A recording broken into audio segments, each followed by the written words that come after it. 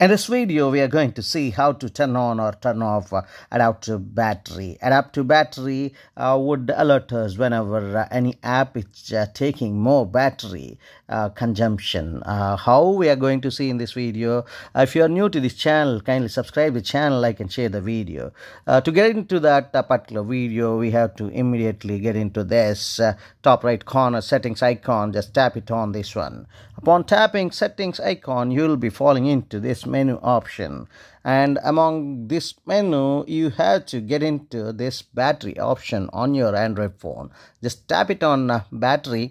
Upon tapping the battery, you will be understanding so many options are given here, and adaptive battery is straight away given on my Android phone, and just tap it here, adaptive battery. This will show you very clearly. Use battery manager. Just enable this one so that detect when apps drain battery. If some apps is making you drain in battery so easily, then this would detect and stop such things.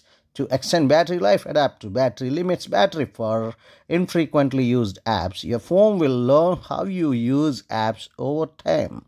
Notifications may be delayed for these apps. So by doing this will definitely stop your thing. You can just turn it off or turn it on so that your adapter battery would be used to you. Thank you so much for watching this video. See you in the next one.